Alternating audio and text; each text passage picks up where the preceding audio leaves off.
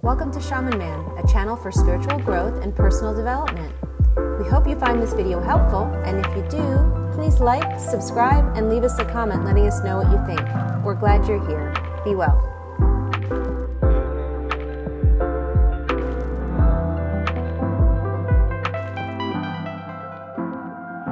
Hey everyone, it's David.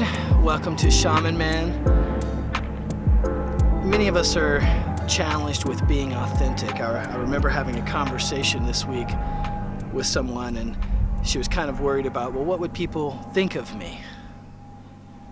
And I had to sit with that for a second, and I discussed with her the concept that being authentic means you first have to be comfortable with yourself, and that you might be a little quirky, you might be not normal, not cut out of the same cloth as everyone else, or at least interested in the same kinds of things as everyone else seems to be interested in. And that's a beautiful thing.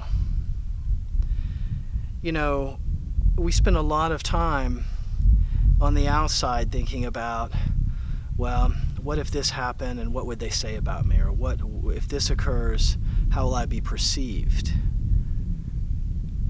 And I wonder really how important that is.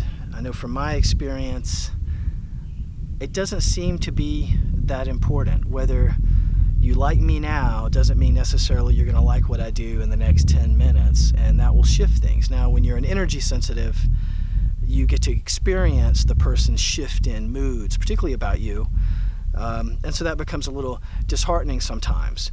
But in general, people are fickle. In general, people have a very small attention span.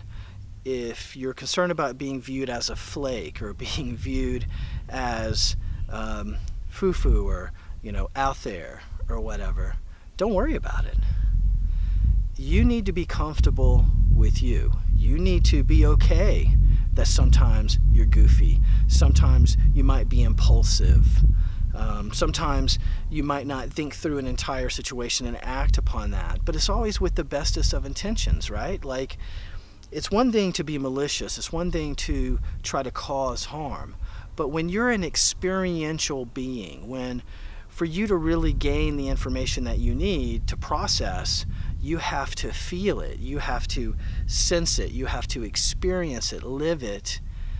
You're going to take some tracks that most people aren't going to take. Most people don't take those tracks, by the way, out of fear of losing what they already have, or out of fear of the unknown and not sure how that translates into who and what they are now. And a lot of times fear that what if they do this and something changes for them where they can't go back to what they were. Be happy that you're not weighed down by some of that. Be happy that you want to experience what it means to express yourself in this place. That's what's needed, is you expressing yourself in this place with the bestest intentions possible.